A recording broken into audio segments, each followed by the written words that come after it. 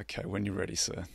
Hi, I'm Tobias Carlisle. This is the Acquirers Podcast. My special guest today is Sean Brown. He's the president and CEO of YCharts. They make the very attractive charts that you see around on Twitter, social media, blogs. Sean describes it as a platform for enabling smarter investment decisions. We're going to talk to him right after this. Tobias Carlisle is the founder and principal of Acquirers Funds. For regulatory reasons, he will not discuss any of the Acquirers Funds on this podcast. All opinions expressed by podcast participants are solely their own and do not reflect the opinions of Acquirers Funds or affiliates. For more information, visit acquirersfunds.com. Hi, Sean. How you doing? Hi, Tobias. How are you? I'm really well, thank you. Thanks for coming on. What is YCharts? Boy, you just described it pretty well. We enable smarter investment decisions and better communications. So I like to think of us like a Swiss Army knife. If you just want to stay abreast of the markets, we have, and oh, by the way, I should flag, it's not those crappy Swiss Army knives that break apart when you go to some trade show. It's the really good ones that if the blade you're looking for is I want to stay abreast on markets. I need a dashboard. I need alerts to tell me what's changed in the market relevant to me. That's a blade we've got. People know us for this word that you just mentioned, charts. It's in our name. We think we're really, really good at visualizations. But behind those visualizations are a lot of really interesting blades like screeners to help you narrow down a list of securities, especially with a guy like you to put a screen on for the acquirer's multiple and get it down to a list of select securities. And then you can do some deep dives on those, all the way to, Excel tie-ins to keep the inevitable spreadsheet up to date, to the ability to create and monitor model portfolios, and several blades from there. So you've been with YCharts for 3 years. What was the impetus? What was the reason for joining? So I've become an old man somewhere along the way. Happens to us all. Well, it's one of those funny things that when you're younger, you don't realize you're missing this thing called experience. And then you come to a point in time where you don't know when you got it, but you seem to have experience. And I found my way to YCharts 3.5 years ago, where I was part of a very nice exit when Interactive Data was sold to ICE, the owners of the New York Stock Exchange. And I had promised my wife we were going to take a bunch of time off and head to your homeland and and see Brisbane and see all over Australia and see the world a little bit more than we already do. And literally stumbled upon YCharts, and I just saw it as an opportunity that I could not pass up. So what's your background? Is it finance, or is it data, or is it financial data? Where did you come from? I'm a screwball. That I started out as a software developer. Finance degree in college. Didn't know much about computers, but I thought they were going to change the world. So I became a software developer, got an MBA, went into some strategy consulting, and then was asked to join a startup as a CFO. So I've basically been a startup or small company grower since then, software, SaaS almost always, and financial services predominantly. That's been a good place to be for the last 15, 20 years. Yeah, it's a fun place. You see this every day. I think financial services is a bit behind other industry segments in the way we take advantage of cheap data, cheap storage, commodity data, and easy and great technology for user interfaces. I think we're behind other industries in a way the way we apply those to solve meaningful business problems. Why do you think that is? I think there's a lot of regulatory overhang, which dictates, which isn't necessarily conducive to innovation. And I think there's also a little bit more of it's always been done this way. So what's the real catalyst for change? I mean, I think maybe some other industries are seeing either existential threats or have less of a regulatory overhang and therefore maybe adopted technology a little quicker. Are you an investor in your own right? Are you a trader or investor, or do you dabble in the public markets? I I invest my own book, and it's an interesting thing for me because the main clientele that we serve are wealth advisors and asset managers.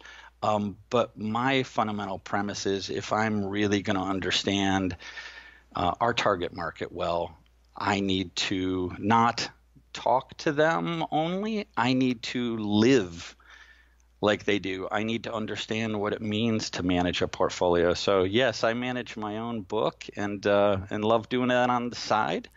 And I figure it's the least I could do to leverage 2 finance degrees. Yeah. What's your approach? What's your philosophy?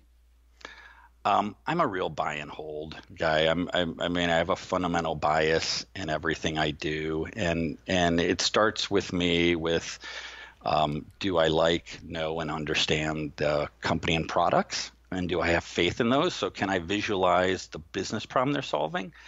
And when I get over that hurdle, I can take it to the next level and do some fundamental analysis, get comfortable with them, and then put it in my portfolio. And only if I'm doing some tax loss harvesting or things like that am I likely to dispose of it. Yeah, I've been doing a little bit of that over the last few years. Are you is that a Peter Lynch style approach, or what? How do you who's your investment heroes? Kind of an amalgamation, honestly, and where I end up gravitating to is I'm a technologist, right? So I have a probably heavier than a good wealth advisor would advise a proportion of FANG and FANG-like stocks, because that's the world I know really well, and that and banking stocks, and I try to keep a long-term view and don't get too upset when there's a quarterly earnings miss or a slight blip in the market. One of the interesting things that I love using our software for, after 7 p.m. at night is, you look at something like Boeing and a crash, that they had, and the 747 MAX being taken from the market. And the neat thing about happen to work for a financial research software company is I love to take a look at things like corporate crises and say, what happens after a corporate crisis? What happened after Chipotle had an E. coli scare? And I ask questions like this, and then I and my team, we use our software and our data to say, hey, is a corporate crisis an opportunity for somebody to buy? Is it an opportunity, one, to trade? Because there are plenty of opportunities to get in and out. That doesn't happen to be what I do. But is it an opportunity to buy and hold for the long term? So I end up using our research capabilities to help inform some approaches I take to buy and hold. And what's your view there on Boeing and Chipotle? Is crisis a good time to go and buy? It's a great time to buy. Especially over the 1-year horizon. Your inevitably good companies recover from setbacks, and there have been so many, from back in the days. I don't know if you even remember where the Toyota and the pedals were sticking on the accelerators, and people were driving through their garage right into their kitchen. And what vintage is that? I don't know, but I've stayed away from those cars since then. You better check your license plate. Was that the Prius, when the Prius was getting the pedal stuck? I can't remember exactly what model that is, and I hope I'm attributing it to the right company. But no, I think that's right. It was the Prius. This is only like in the last 5 or 10 years, right? It's not a long time ago. Yeah, and there was the peanut butter, whether peanut butter had pollutants in it or something like that. Yeah. All those things. I think good companies recover, and markets forgive and forget. So if you buy to the dip, and the dip usually occurs sometime in the depth of the dip usually has the first 30 to 60 days. We've just found you're going to outperform the market over a 1-year horizon by a meaningful margin. Yeah, you're a man after my own heart. That's exactly what I go looking for. I've done it several times, but I learnt BP. Remember BP had the spill in the Gulf? Yeah. And I thought, you don't want to be at ground zero, so don't buy BP. So I went and looked at all of the, everything sold off, anything that had any exposure, like all of the rig companies and anything that was in there. And they all recovered a little bit, but nothing did as well as BP, which was right at the absolute ground zero. So that's kind of my philosophy is you just got to go in at if you see it blowing up, you want to be in right at ground zero. So that might be BP or whatever it might be. You know, the funny thing when you mentioned BP is I went to get gas over the weekend with my kids, and while I, as an investor, and the markets have certainly forgiven BP, my children haven't. My children, when I pulled up to four corners, there's a gas station on each one. The most convenient happened to be BP. My kids are like, "Dad, you can't go here. They polluted the oceans." And I said, maybe there's a difference between my kids' sentiment and market sentiment. And maybe when my kids get a little older, market sentiment and age group sentiment may converge a little bit more, but the markets have forgiven and forgotten, and BP's done great. It has done very well. It's one of the funny things about, they say about all the oil companies and all commodities in particular, there's no branding for the commodity. You don't get, like the fuel really isn't that different from any one to the next. So there's nobody really driving looking for, nobody's driving looking for the chevron. But that's interesting. I hadn't considered that before, that maybe there is that overhang. And that's the interesting that you're saying, tying this back to software and research platforms. Much like gas stations, data has become a bit of a commodity, right? So the differentiator and the thing we have fun with is how do you make developing insights and communicating insights unique? And how does that differentiate you? Because there's all kinds of gas station-like commodity data out there. What are you going to do to make that easier for people to use? So what do you guys do? Do you scrub the data at all? Because that's one of the things that I've found. It's very hard to find really reliable data. They're almost always riddled with errors. This is not even talking about backtesting. If you can find good backtesting data, that's one thing. But even the real-time data is always, even just the decimal place is in the wrong place. Yeah. We do a couple things. One is we try to scrub the data, but we think if we pick the right data provider, largely speaking, a lot of that has been done. We try to do some value adds on top of that data, a ton of calculations we put on top of that data. We also cultivate or pull from the source a ton of economic indicators. Simple things like you're wanting to know the GDP of Sweden, and you're also, for whatever reason, wanting to do a graph of the jobs reports and the trend lines there. We cultivate that from the sources and try to make that easy to use, and in a lot of ways look at that data the same way we do in equities fundamental data. We say if we've got the underlying data, we can help you compare it, screen off of it, filter it, and develop insights from it. I should say, in full disclosure, the reason that you're on is because I really like YCharts, and I've used it at various times. If I'm looking for a total return of a series, often YCharts is the only one that has it, and you very cleverly make the day that I really want, which is the last day, not available for free, so you have to pay for it. So you guys have very kindly provided me with the access to that now. So thanks very much for that. I really do appreciate it. Right. Welcome. What's the philosophy of YCharts? What are you guys seeking to achieve? Well, if you think about who our target market is, it's over 3,500. We've got almost 5,000 total customers. 3,500 and north of there are wealth advisors and asset managers. We want to make their lives easier is ultimately what it comes down to. And so to be more specific, we think they're pressed for time, especially the smaller wealth advisors. We think they're pressed for time, and we know their fees are under compression. So we try to make them as badass as possible by finding ways to save them time, finding ways to help them improve their investment returns with the fundamental thesis that better research delivers better returns, which helps you justify your fees. And a huge one that we're focused on now is we think advisors do an inadequate job of communicating with their prospects and their customers.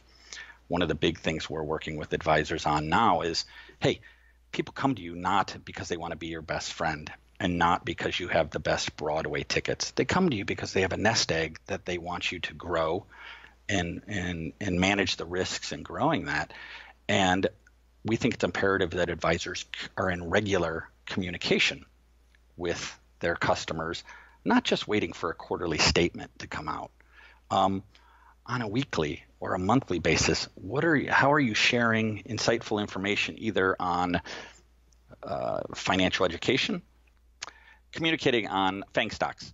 What's happened today with Facebook? What happens with the 10-2 spread inversion? And how do your advisor, what do I see this as? We just think there's a real opportunity for advisors to communicate much better. So there's a couple of interesting questions there. One, what do you think about the 10-2 spread inversion? Well, I listen to a lot of experts who, have tried to make it clear that's a harbinger of not great things to come. And I found in my investing career, I spend more time listening to experts who have sound opinions on it.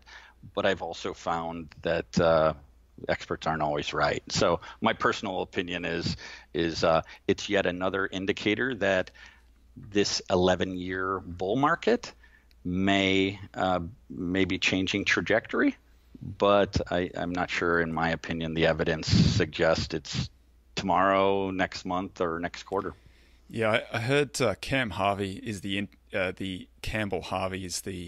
creator of that. He wrote it as his doctoral dissertation. I think it's his doctoral dissertation, and he was on Meb Faber's podcast, which is a great one as well. And he said typically you see it, the impact of it about a quarter later, which should be about now. I think he was on in about June. Yeah, hasn't seemed to have happened yet. And he says it's never missed, which is kind of amazing. But it seems to maybe this is the time. There's a first time for everything. Oh, it's interesting because you even look and I'm seeing a lot of posts lately about this has been the first decade where there hasn't been any hint of a recession. You haven't been in any kind of recession, and it's interesting. We're all making really good use of data and trend lines and things like that. But the market continues to prosper. Have you read the Man Who Solved the Market? Have you read that new book on Jim Simons? I haven't. It's kind of interesting because they started out in a time before there was any good data. They predated Bloomberg being able to supply data, and so it was a struggle for. I think they actually had to record data on a tick by tick or like a daily close, open, close, high, low kind of basis because they just couldn't get it anywhere else. So that was one of their early advantages. They actually recorded it. It's kind of interesting. I think it might be something that you'd be interested in because they were kind of pioneers in it. And then when Bloomberg became available, they drew that down pretty hard. And clearly it's worked for them. They've got absolutely redonkulous returns. Yeah. It's and you see this more than I do. There's all kinds of ways to make money in the market. And if there was just one way, we're all smart enough to have followed that one way. And if there was one guaranteed way, again, we'd be like lemmings. It'd be gone. I mean, if there was one guaranteed way, it'd be arbitraged away. The only things that work consistently are things that don't work for periods of time, that's why I'm a value guy. Unfortunately, it's been a painful decade for value guys, but with any luck, it's coming back. It really has, but just again bringing it to my home front. I have a wife of almost 15 years and a couple kids, and they've got their own investment philosophy, and it's I don't know what you'd call it, the mall philosophy. Mm-hmm. What's going on in either the digital or the physical mall, and they're always like, "Wow, Dad, you need to look at this tween or teen girls clothing shop." Because it's all the rage. And lo and behold, I put it on my tracking list, And lo and behold, that's skyrocketing. Or to a few years ago when my son said, "Dad, you gotta stop wearing all this Nike gear when you work out. You gotta go with Under Armour." Yeah. And I adopted it, and then I saw what it did, and I also see what it's done lately. And it's interesting. You can go with the gut approach, you can go with the quant approach, and not even know what the company does, but know what the technical analysis says, and know what the back testing says. And that's what I love about the markets. There's all kinds of different ways to win and lose. Yeah, there's a million ways to skin the cat, and you just got to find the one that works for you, that you can stick in when it's not working. I think that's really the best approach. Yeah, my wife's brother, for Christmas, he was asking for an off-white shirt. Do you know what off-white is?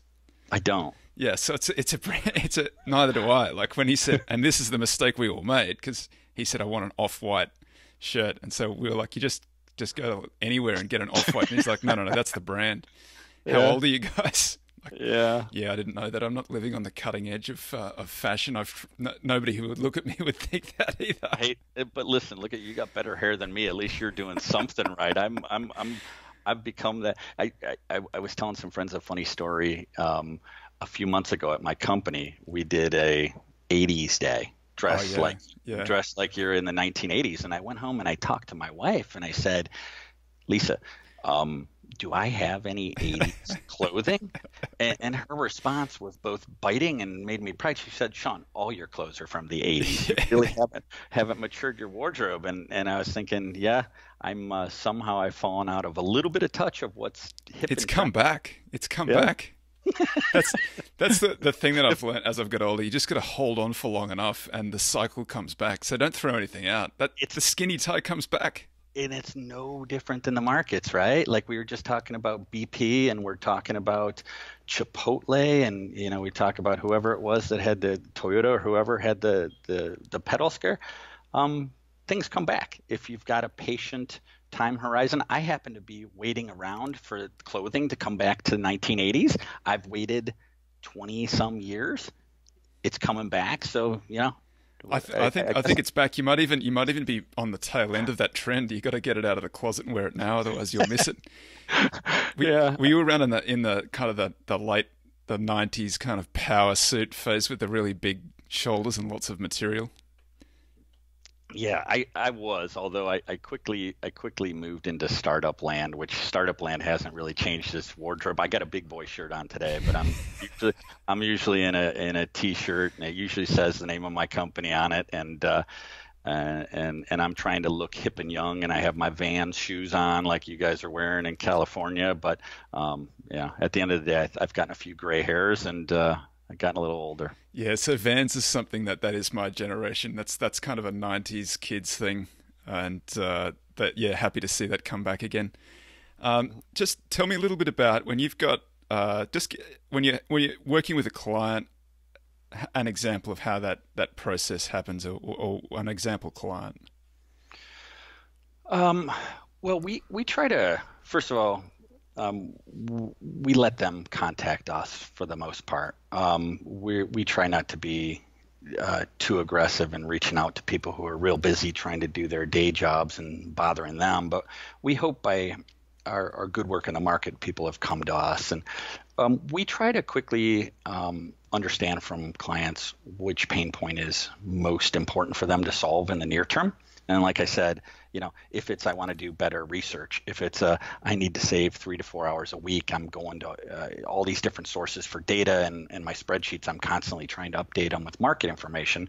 That's an efficiency problem. If the problem is I need to improve my client communications, that's a different one. So we will understand what their problem is, and we'll try to set them on a curriculum.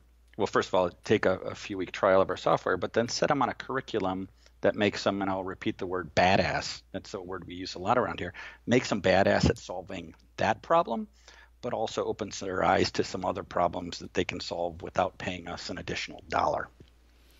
So what sort of other problems can you solve for them? Well, yeah, I mean, let's talk about let's talk about an investment challenge. Let's say, you and I were talking about maybe different or similar philosophies on investing.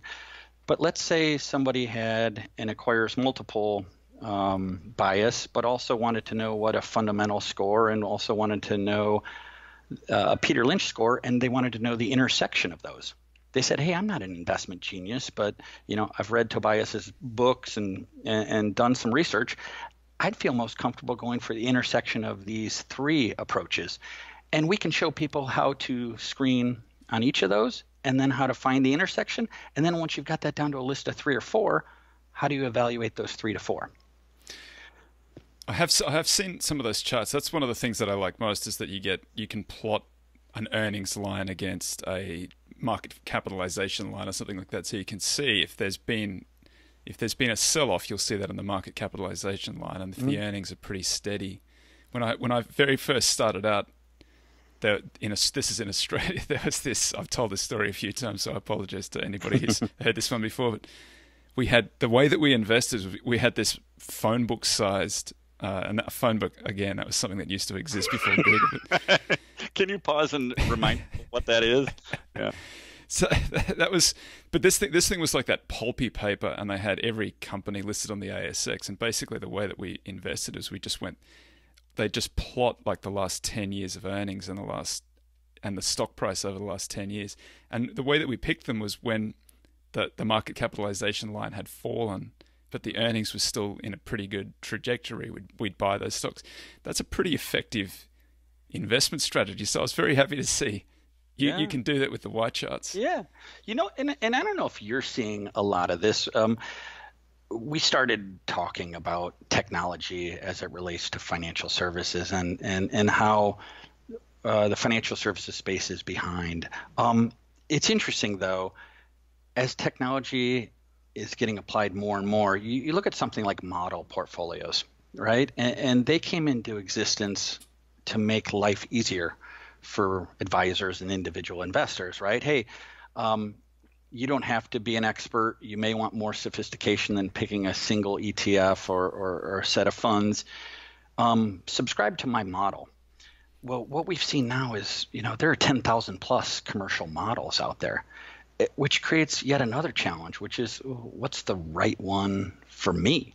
How do I even evaluate? How do I find the needle in the haystack? Yeah, it's easy enough. That's a good question. How do you do that? Well, that's the thing we're having a lot of fun with now is, we have the ability to ingest some models that you want to compare. There isn't a market yet for a single data provider who's got all the fundamental statistics and holdings for 10,000 models. We've got some of that data. But you either want to create your own model or you want to ingest commercial ones and the characteristics. We can then help you evaluate them. What's the return? What's the fees? What's what are the risk characteristics? What are the exposure? You don't want China exposure for whatever reason because you have a thesis about tariffs. How do you compare these so that you can pick the right 60-40 model, 70-30 model? Whether you're active or passive in your investment approach, we think there's always a need to be able to do side-by-sides and to be able to screen from lots to just a few. Have you looked at that specifically, the 60-40? What's the future of 60-40? Because it feels to me that the 40 has they're both pretty expensive. Both sides of that equation look like there's not much juice left in them. Yeah, it's tough to make money on the 40 side of things, and with all that's going on with interest rates. So I think and I think somebody like a lot of people on social media are 60-40 is dead. Right. I think that's an easy thing to say in the 11th year of a bull market. I think when you get into a bearish market, I think there's going to be a reappreciation for a 60-40 type of model. It's hard. It's one of those it's been declared dead numerous times over the last 5 years, and it's done very well over the last 5 years. It's just, I don't think anybody could have foreseen interest rates where they are, with negative interest rates all around the world. So I don't know if the US can go negative as well. Do you have a view on that? Can the US go negative? I don't have a personal view on that, except the very concept is one that I have a hard time wrapping my mind around. It doesn't make sense. Yeah. Why do you think that it makes more sense elsewhere than it makes sense here. I don't know that it does. Yeah. I have this. This is unsupported by the data. I don't have any empirical view on it. I just think that higher interest rates do in fact tend to make the economy work a little bit better, because I think that makes some investment options look more interesting than others. If you suppress the interest rates, it has a variety of knock-on effects, and I think that some of the malaise in Europe is as a result of having very low interest rates, not the other way around. They seem to have low interest rates because of the malaise, but I think that the chicken and egg thing might be back to front. Yeah, I tell you, in my house, I got a paper bank statement. Don't ask me why I still receive paper bank statements somehow as a technologist, but I got a paper bank statement, and I did have a real appreciation for earning, I think, 11 cents interest on my savings balance. Here's your $15 fee, and here's 11 cents in interest.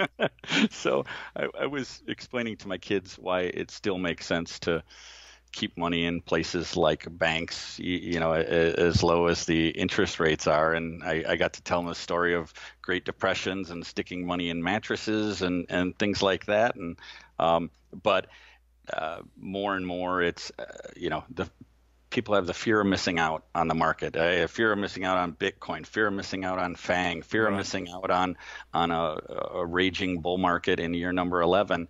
And I see a lot more aggressive portfolios now. I hope everybody has their downside risk appropriately managed, or at least expectations that this could change quickly. And I think that's the role of a great asset manager or wealth advisor, is to help people understand that stuff. Yeah, I think that's right. It's been a particularly tough time, I think, for anybody who's a little bit risk managed, because if you haven't been exposed to the S&P 500, which is the best performed asset, if you like, in the entire world for the last decade, then you've kind of underperformed. And so if you've had a value bent, or you've hedged, or you've gone international, or anything else that's not just straight long the market, then you've underperformed, and so you look like an idiot. Yeah.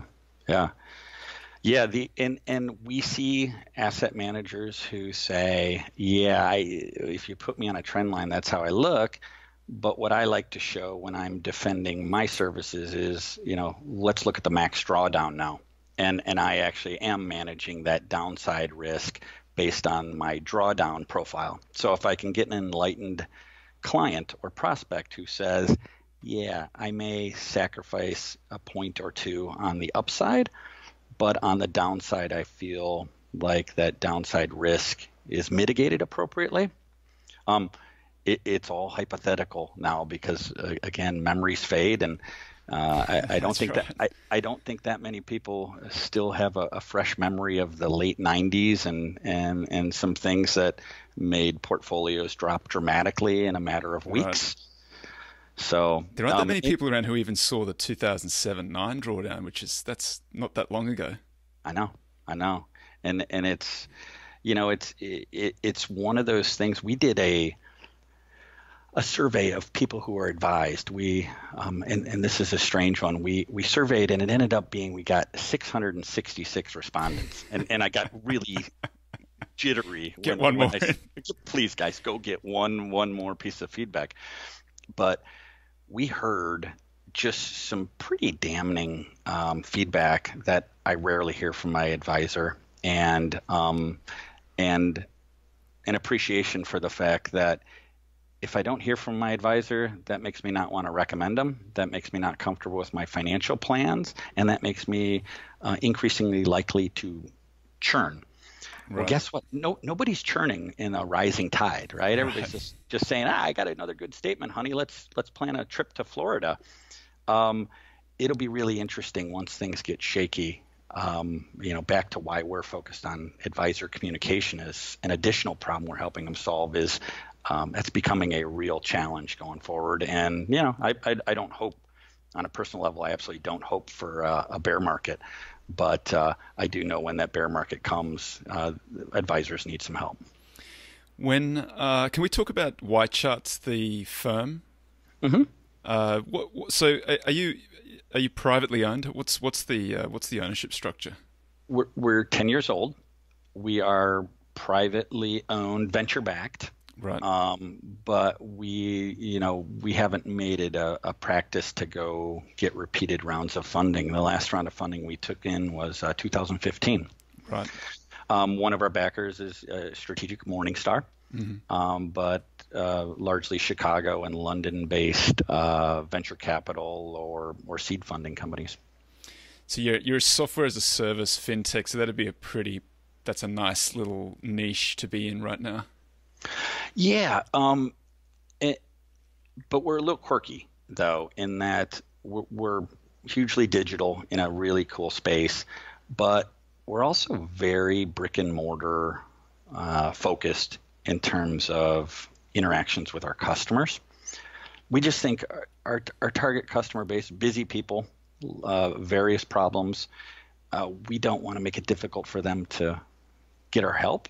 So one of the things I think that I pride myself in and that we do a lot of is real easy to chat with us from our platform, real easy to find a phone number. Everybody knows the name of their account manager. And we have a large team that's focused on helping.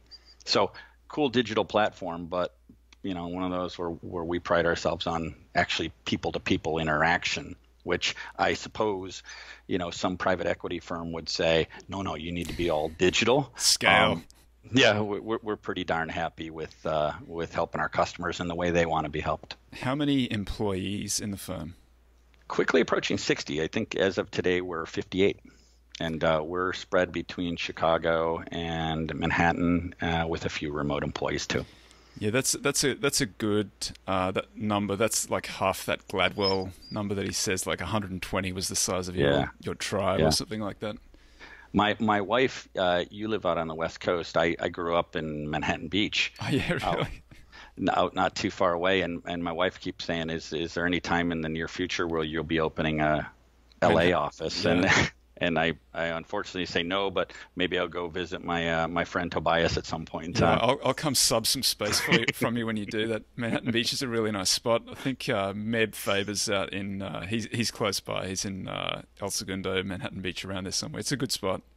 It is. Do your parents still own property out there? No, but they certainly wish they did, and I do have a younger sibling who still lives there, and she's in her mid-30s and looking to buy a house, and she's saying, wow, this is a difficult path. But I tell her, come back to the Midwest. Property value is a little bit better, and we got those cold winters, which means you can just work 24/7. Yeah, right. Focusing on your career every day if you want to.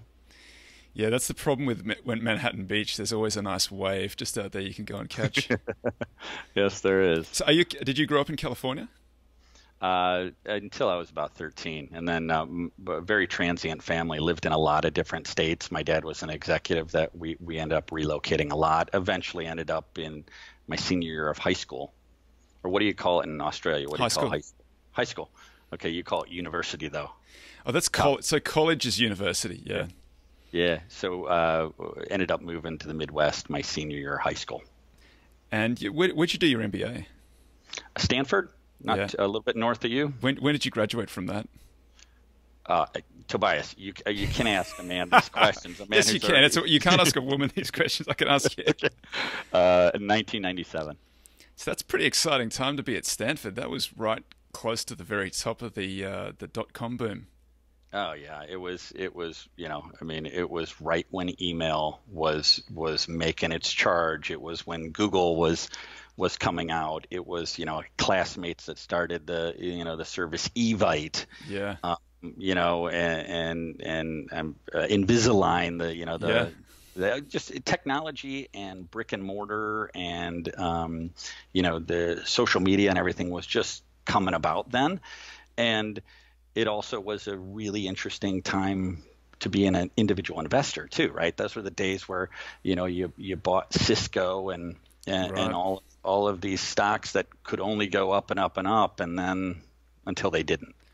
I'm envious. I think that if you were going to go to any school, if I was going to go to any school in the States, I think I'd want to go to Stanford because you get a really good football team.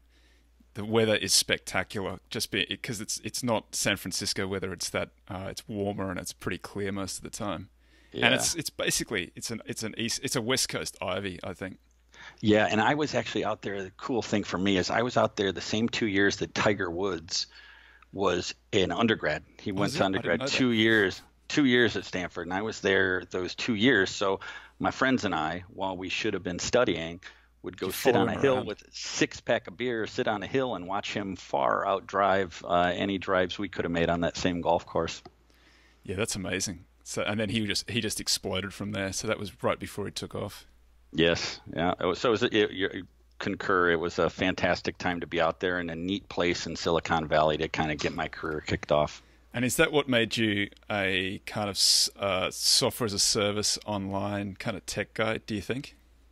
Yeah, I got a call. I was doing strategy consulting in some boardrooms, and I got a call from some guys back in Chicago I had met right out of undergrad who said, hey, you got an MBA now.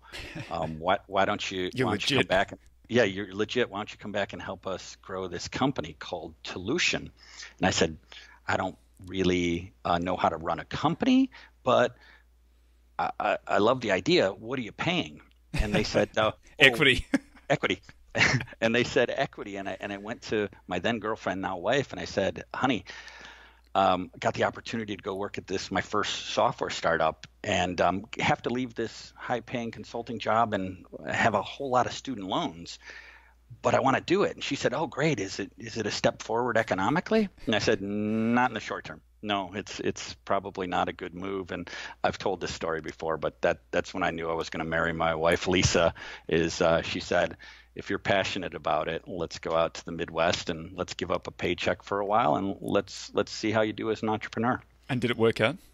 It worked out great. We ended up growing that, one of the first SaaS software companies in Chicago. It was focused on the telecom industry. We grew it, sold it to a public company, and that was a key step in my journey. Oh, that's a great story. What did the business do?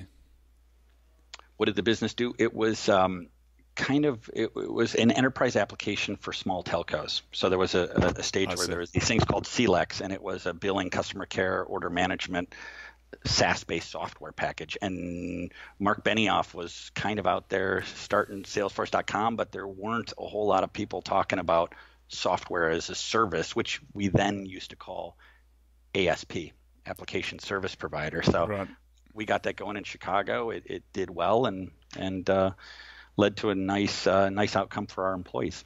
I come from a telecom background. I worked as a general counsel in a telco that it was all infrastructure. So it was all dark fiber, data centers, appearing layer, and subsea cable. So I have a little bit of an understanding. It's like a little bit like finance. It's highly regulated. Yes. Interesting business.